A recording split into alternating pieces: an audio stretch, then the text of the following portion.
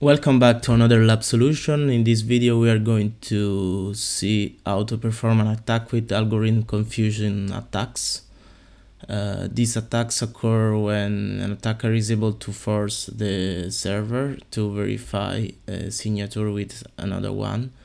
In particular, usually there is two types of signatures, symmetric and asymmetric. The difference from each other is that the asymmetric one has the private key and the public key. The public key to verify the signature and the private key to access the data, the pages or the area or certain website. But as you can see with this portion of code of JavaScript code, if a developer do not handle in a decent way the two type of algorithm, you can trick the access and use the public key as either private and public key. So let's try to exploit this lab. In this lab we will find an endpoint where we can see the public key of the server. Usually this endpoint could be JWTx.json or .well-known JWS.json, but in this case is the first one, as you can see. And here we can find the keys array here, but inside there is just one key, and we copy it and we follow the high-level step that PortSwigger suggests us. So let's use BurpSuite to perform this attack. This key we need to copy it and save it into a generation of new RSA key in order to retrieve the PEM key. The PEM key is another way to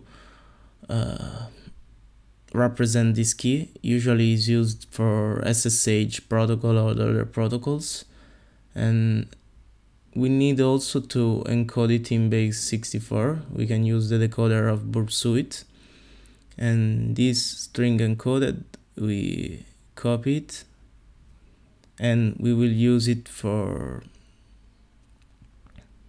a new symmetric key.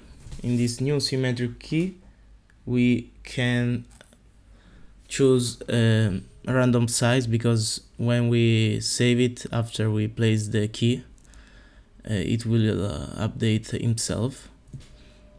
As you can see, now we have the signing key to use to perform the attack. So let's try to access the admin panel and delete the user Carlos. Now we need to log into the account. We can use the normal credential, the typical one, Weiner and Peter. Let's use it. Now if we send a request to the repeater, we can change the algorithm RS256 to HS, which is the asymmetric one, and change the sub to administrator. Also we need to change the endpoint to admin to verify that we are able to access. But one thing that we need to do is to sign the request with the key that we previously created and generated. So as you can see, now we are able to access into this page. So let's copy the key and let's save it into the browser, into the storage cookie, so that we can perform the attack. As you can see, we are able to delete the user Carlos and we are able to solve the lab. If you enjoy the content, please leave a like and subscribe. See you soon.